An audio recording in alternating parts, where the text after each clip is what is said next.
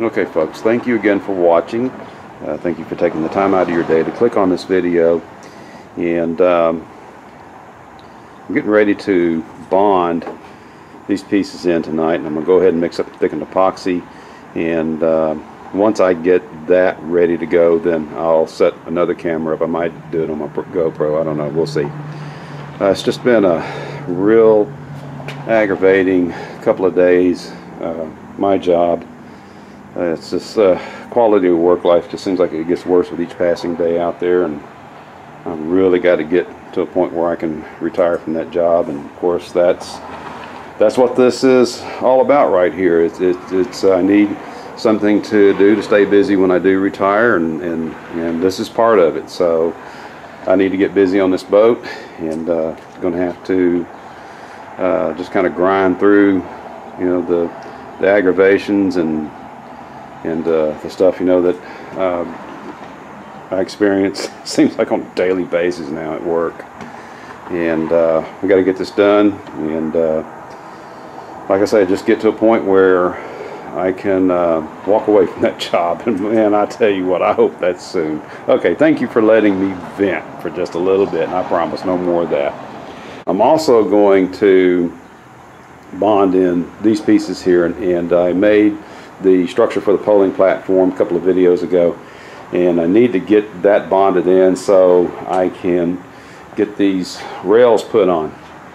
And the reason I need this is because I've got to make a template right here that will tell me what this angle is going to be. This angle here, it's not going to be a perfect 90-degree angle. The boat tends to get a little bit wider as we go further forward, and the beam width increases just ever so slightly, so this is not a perfect 90-degree angle. I really wish it was, because if it was, then I could just mark this off right here where I need to cut for the inner part of that rail, and then just take it out of a corner of that sheet of plywood. And actually what I could do, if these were perfect 90 degrees, is just take one off each corner of that plywood. But it's not. I'm going to have to make a template, and so we will feature that in an upcoming video. So for right now, I'm going to get my epoxy mixed up, and so stand by. Okay, so I'm going to try that with this GoPro setup. I'm just going to go grab the external mic, and I will start mixing up my epoxy, and we'll get this show on the road. Alright, let me get my cap on. Hopefully I'll get this thing aimed right. Thickened epoxy's mixed up. We are ready to get these pieces bonded in. They're all wet down. Wet them down with the resin here just a few minutes ago. So here we go. Let's rock. I staged all of my clamps earlier to make sure I had everything in place and ready to go. This stuff's a little bit on the thick side. That's all right.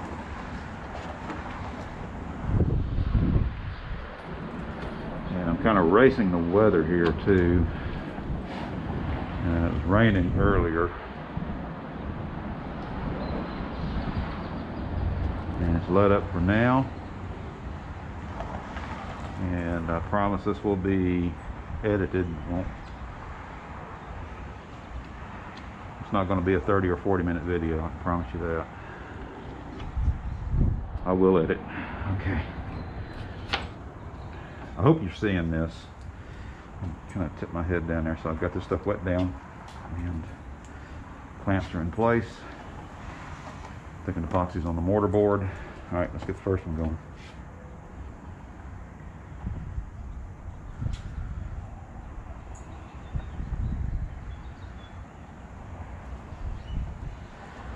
Squeeze it in place just like so. Clamp it. Not real concerned about these squirting out. I just want to make sure the tops are even right there. Slide that up just a little. Clamp.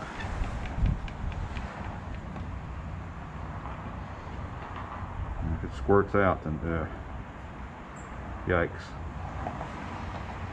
Okay, find a plan B. Right. We're going to come back and work this here in just a moment. Oh yeah, we need to squeeze that out of there. Oh, please don't squirt out. I did not set up any dowel pins for these at all. Okay. Alright. I think it's going to work. Let's take a look at it out here. I think. Take this one loose. Squeeze them in just a little bit. Okay. And yeah, we'll work this stuff out. Hopefully you can see that. We'll work this stuff out here in just a moment. Using the slow hardener, it does give me a little bit of time. I don't have to just run at breakneck speed through this. I just got this stuff a little bit thicker than I wanted it.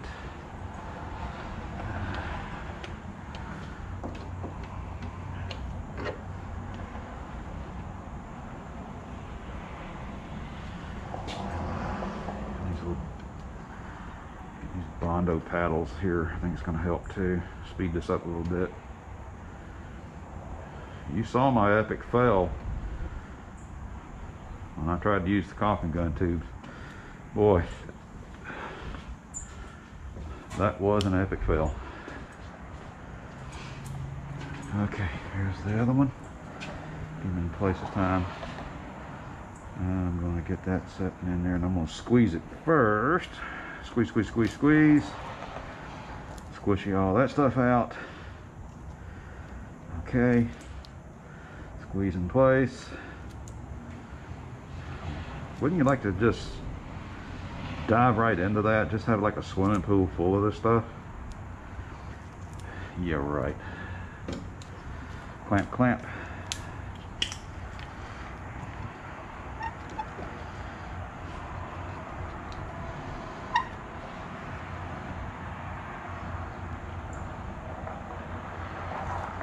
I think it's gonna hold. Oh boy. Okay, well, I'm afraid of. Get this one set in place. As you saw, the clamp actually squirted off of there. Trying to get these clamps to hold on that beveled edge, it's a little bit tricky. I'm gonna move it in just a little bit further.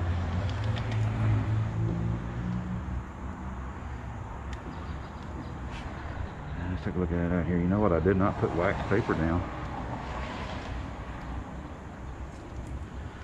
Hope that don't come back to bite me. Okay. Hope you're seeing this. Looks good. I like that line. Got a little bit hanging over the bottom there. I think we'll be okay though. These seem to be doing okay.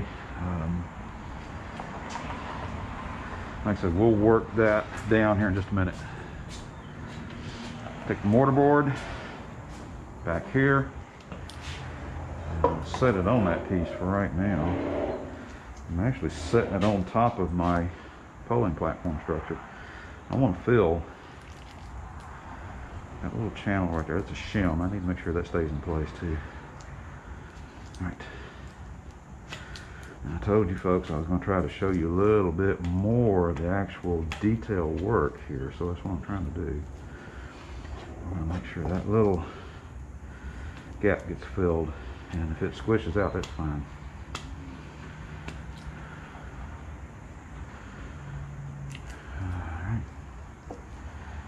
Alright. Okay. At this point, I don't care if I have a whole lot of this left over. I'm switching over to a different type of epoxies. Not that there's anything wrong with Total Boat. The 5-to-1 mix ratio does sometimes present a little bit of a challenge. So I'm going to go with Boat Builder Central. Talked about them here in a previous video. I really like their customer service in. Talked about you know, how quick they got back to me on an issue that I was having with their website. Man, I hope you're seeing this, because boy, I tell you what, this thing is going pretty well. Now what, we're gonna put some underneath that too. It's another little shim. Put on both sides of the shim. Right there. And like I say, I hope you can see this.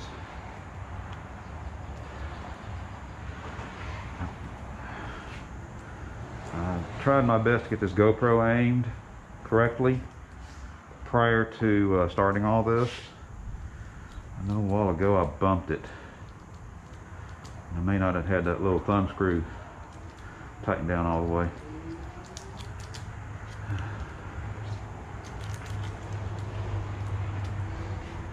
I just will be happy if we're not taking a video of my ceiling here in my garage. Yeah, let's squirt that out of there. Perfect. Okay, on top of that. Perfect. Yeah, almost perfect anyway.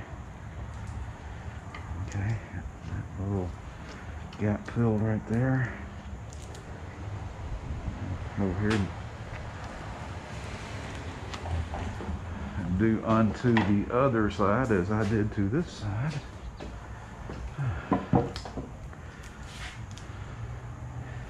Nice little scoop of that mud. Fill the gap. I don't have a shim right here. Didn't need one. This location.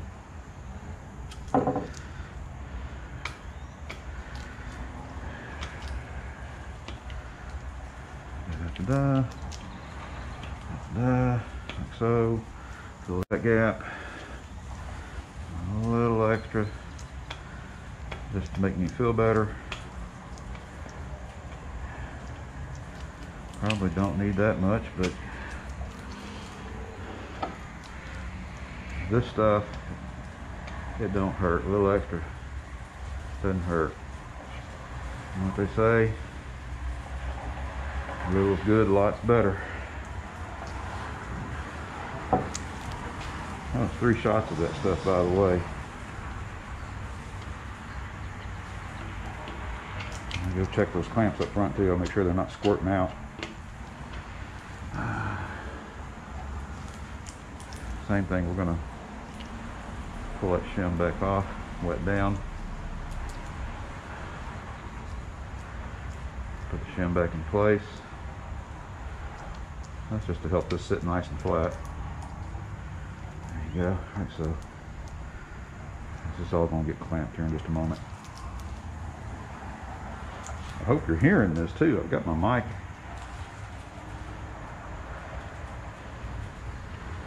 I just couldn't resist that temptation right there. Stick my finger in it.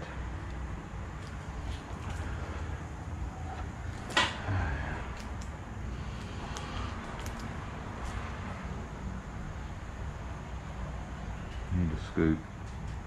You know it's the slow hardener. Should be okay. But I don't want to stop them writing your letters. Do want to expedite. Okay.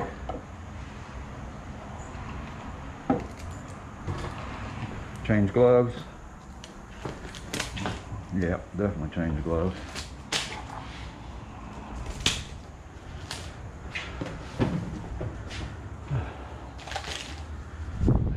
Get these pieces in place and clamped, and then go start working the epoxy out of the grooves. I really don't want to have to sand that stuff down later.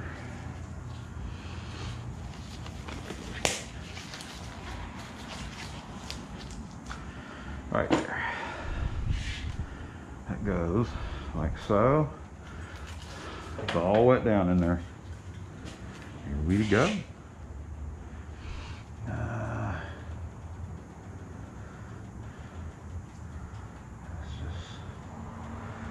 Squeeze him on out of there. Come on out. Squeeze on out of there. Yep. Hydraulics is a wonderful thing. I'm going to use this, position this where I need it. I don't need to leave this there. I just need a good flat edge. so I'll know where that needs to rest. Get excess out of there and put it there. Why not, right? Okay. Okay, I need one of my mixing sticks right here. I need something with a sharp corner. Let's get that out of there. I don't need that in there. Okay. Clamps. Perfect. Flat edge. Okay, third hand. Oh wait, don't have one.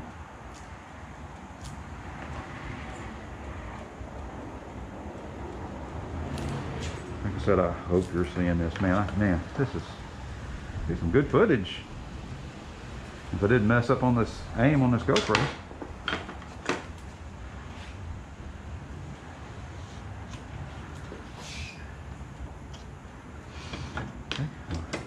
Another clamp, and double check one last time on what I said about checking your work. Okay, nice flat surface right there. Put that there, get that ready for the other side. This is going to scooch back just a little. That rib extension right there is twisted ever so slightly.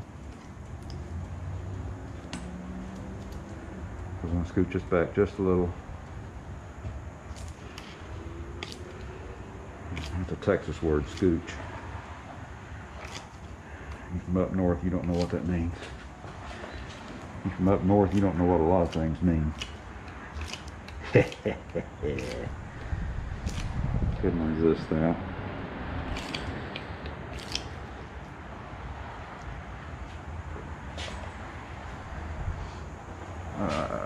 Rag. Right here. Let's just use one of these. Like I said, do need to move a little bit more in the snail's pace, even though this is the slow hardener. And let's see, we'll get that out of there too. And some of the stuff I'm just going to have to come back and fill the gaps later. All right.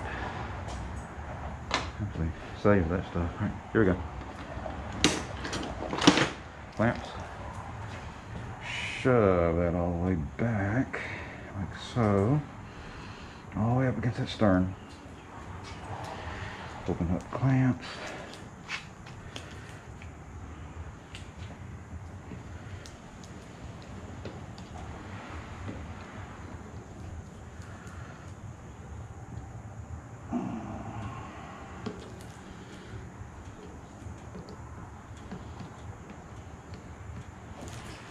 Yikes, what happened there?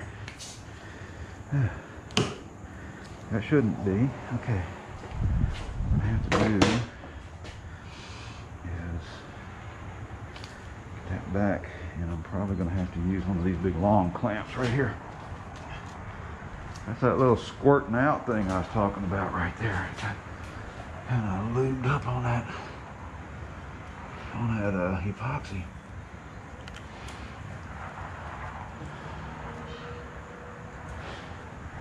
And so what I'll do is clamp one of these in there. I hope my GoPro battery don't go dead.